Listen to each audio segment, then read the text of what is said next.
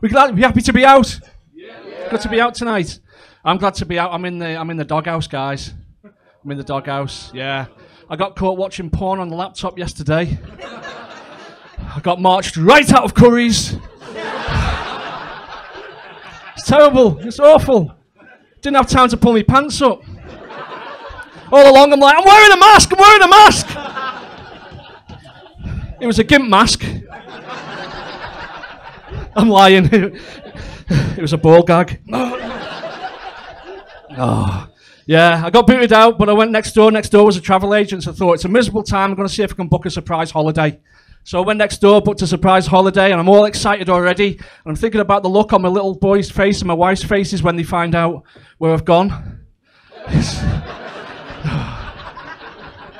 going to be ace, I tell you. Speaking of... Sorry, love, we'll wait. Oh, do you know... Speaking of shops, right, I found out this fact. I'll share this fact with you tonight. I found out yesterday. The average lifespan of a female married woman, of course it's a fucking woman, yeah, a married woman in the Northwest, right? It's going great, come on, right?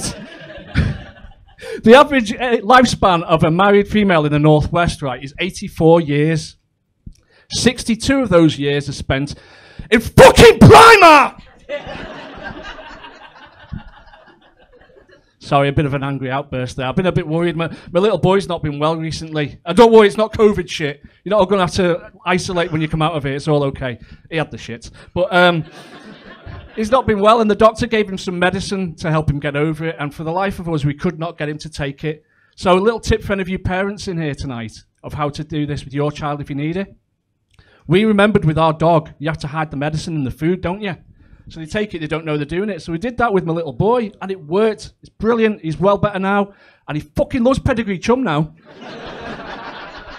Oh, you should see him. He's bounding about all over the place.